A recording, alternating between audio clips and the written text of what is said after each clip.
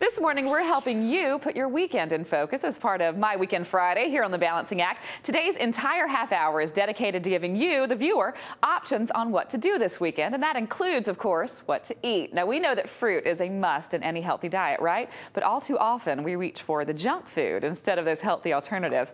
We're always on the lookout for a new healthy snack, and we stumbled upon an apple with a little added appeal. Meet Todd Snyder, co-inventor of Grapple Fruits. Welcome to the show, Todd. Thank you so much. Pleasure to be here. Now let's talk about this. Grapple Fruits. I love the name. Where did it come from?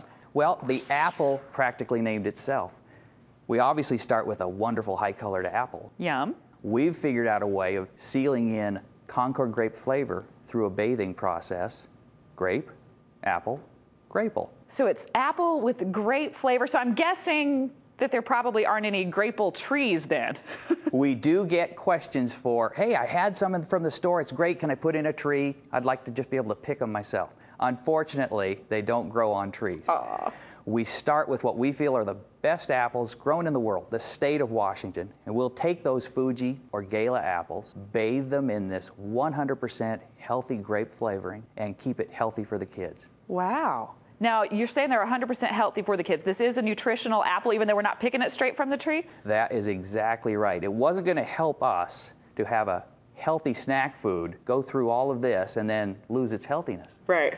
An apple right off the tree has a wonderful supply of vitamins and minerals, nutrients, great source of fiber. We've sealed in this grape flavor so the kids will ask for it by name, and yet it's as healthy as if they picked it right out of the orchard. Wow. Now, one thing I want people at home to know, they smell fantastic. Thank An you. apple smells great to begin with, Right. but this has an added freshness, this scent that just makes you want to dive in, and that's exactly what we're going to talk about next. We want to know how these taste. Now, I'm going to tell you something. We actually put these to the test. We went out on the streets to let folks taste these and see what they had to say. Let's take a look.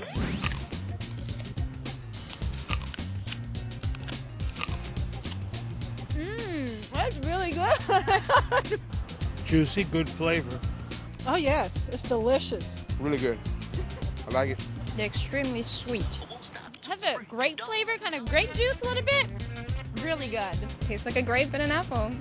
Oh yeah, it does. It does. It does taste like grape and apple. I love it.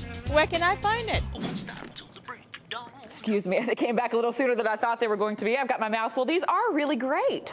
We get that a lot. Yeah. In fact, we get a lot of letters from moms who say their sons or daughters never ate apples, or they would choose anything else for snack time.